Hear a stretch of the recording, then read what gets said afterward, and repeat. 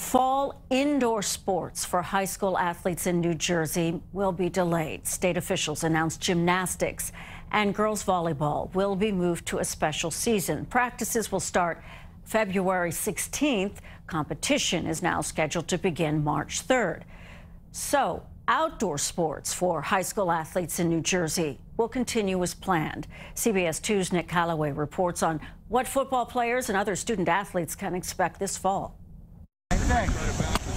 So that's the position we can't get ourselves into. Even in a pandemic, the fundamentals of football don't change. Caloway, sprint, sprint, sprint. Still, this football season is unlike anything these players and coaches have ever been a part of. I don't think anybody's been down this road before. Wayne Valley High School head football coach Roger Kotlars is in uncharted waters, but he's glad football is back. Everybody's just really excited and feeling good just to have an opportunity to be back out here. Two guys on the 30. Wayne Valley and high school football programs across the state are getting back to work with some changes you'll notice right away. We're making it work. We have our masks and our gaiters. We wear it whenever we're not practicing or when we're taking a break. Teams are practicing in smaller groups than they used to. Equipment is constantly sanitized and the season has been shortened. More spread out, okay?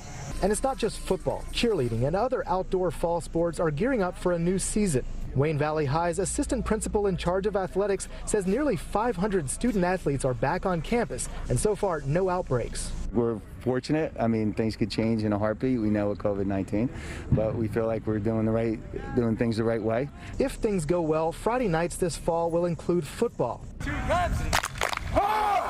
If not, that too will be moved to spring. Wayne Valley won a state championship last year. Coach Kotlars has his eyes on another title this fall. But first things first. We talked to our kids about just taking one day at a time.